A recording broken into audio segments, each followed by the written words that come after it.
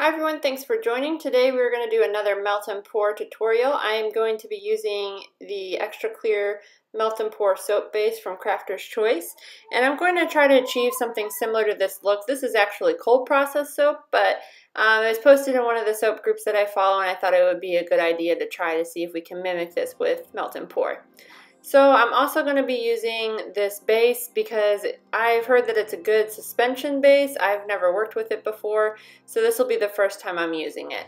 I'm also using High Tide from Candle Science to fragrance this. I love it. I honestly just like beachy smells, so if you like it, you'll like that too. And then these are the micas that I'm going to be using. They're all from Nurture Soap. I like using their micas. You'll see them on a lot of my videos just because they come in the smaller sample sizes that are perfect for melt and pour. So I just started off, I didn't really measure anything, I just cut off a chunk of the clear melt and pour soap base and I chopped it down and then I melted it down, and for this section I'm going to be actually adding just the gold colorant because I kind of want to make my soap mimic that green one that was in the picture. It didn't come out exactly the same, but I thought I got it pretty close.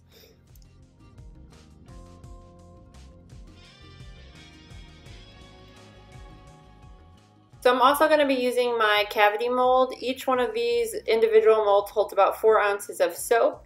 So if I would have done just 4 bars, I would have got the perfect amount of soap and my soap wouldn't have come out a little bit funny at the end. You'll see it. But since this is just an experiment, I'm not too concerned about it.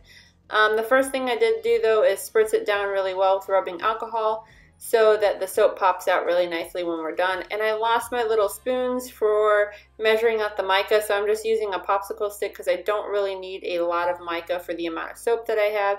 So just put a little bit on there and then spritz some rubbing alcohol in the container and then just kind of mixed it up until it was fully incorporated.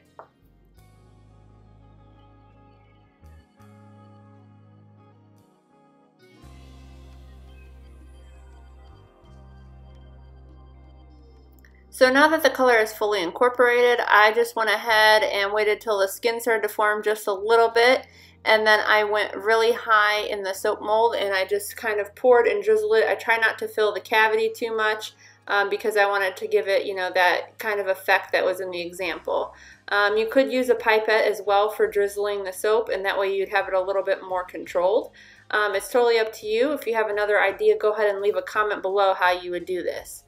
I also like to melt down my soap base. I do this sometimes is I'll save a section of the soap aside and I'll melt everything down, and you can see this is at about 160 degrees right now, which is really hot. So I'll kind of just dunk the other pieces that I had set aside and I'll start mixing them in so that the soap temperature cools down a little faster. That's just a little tip I give you. The only thing about doing that is you do have to make sure that all the chunks get out and that you're mixing it really well, because otherwise you'll have like white chunks in the middle of your soap. I don't do it a lot. I just kind of wanted to put it in this tutorial so that way you guys could get another idea of how to do things with melt and pour soap.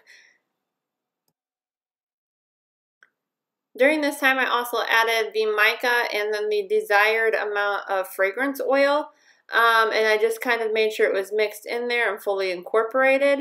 And then once it was fully incorporated, I went ahead and got another little pitcher and I mixed a little bit more of the green mica and the glittery sparkly mica just so that you could have a little bit of contrast in the soap. Part of the reason that I started it all out with the big container and just measuring out mica is so that I was for sure going to get 2 tones and I can easily tell how drastically colored they are from each other, if that makes sense.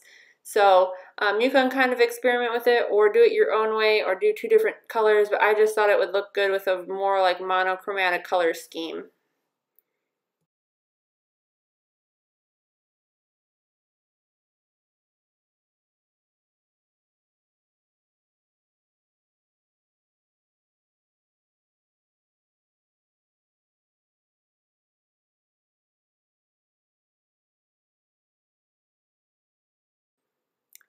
Now that I've gotten the soaps to the desired color, I'm going to get ready to pour them in the mold.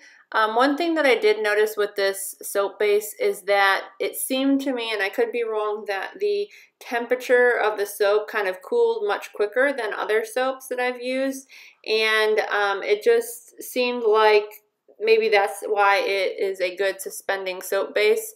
I don't know if you've used it before. You could also leave a comment, let others know what your experience is with that soap base.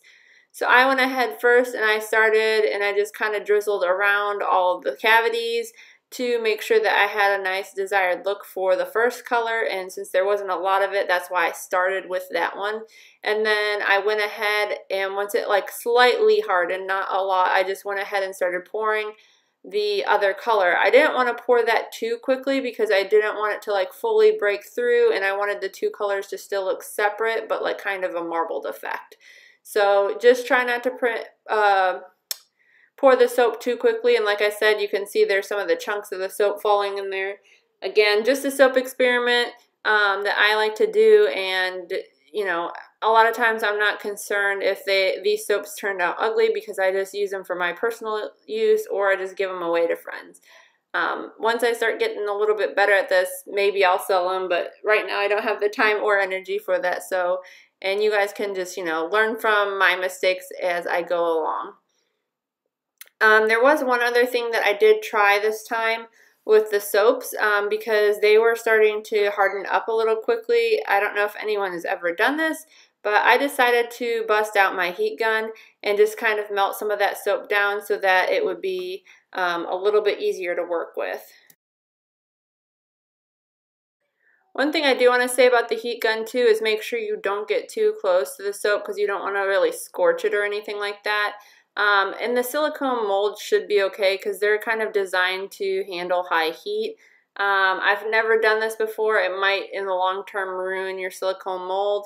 So it's just, again, something I'm trying out. I have other ones of these molds and I've had them for a long time. But once that the tops were smoothed out a little bit, I went ahead and I drizzled a little bit more gold on top, and I wanted it to not break through the top, but as you can see on some of these, the soap might have been just a little bit too hot because it did break through. So I'm just going to show you with the temp gun really quick what the different temperatures were. So if you're trying to mimic this at home, you can kind of get the desired look that you're going for. After I let these sit for about, I would say 3 hours, I went ahead and popped them out of the mold. And how they look here on the back side is exactly what I wanted. It's not exactly like that picture, but I am very pleased with the end result. I like the two tones of green. I'm very happy with the glitter that I added in there. It came out really nice, and the gold speckles are just the way I wanted them. So I would say I'm definitely going to try this again with a little bit more soap and do a similar technique to see if I can get a little bit better results. But overall, the end result on this, I would say, was pretty good. So thank you guys for watching, and don't forget to like and subscribe to the channel. I do try to upload videos every week, mostly melt and pour soap videos. Every once in a while I'll do cold process soap, or I will just do other Bath and Body soap, or not soap, Bath and Body products and tutorials and recipes. So like I said, don't forget to like and subscribe. Thank you, and see you next week.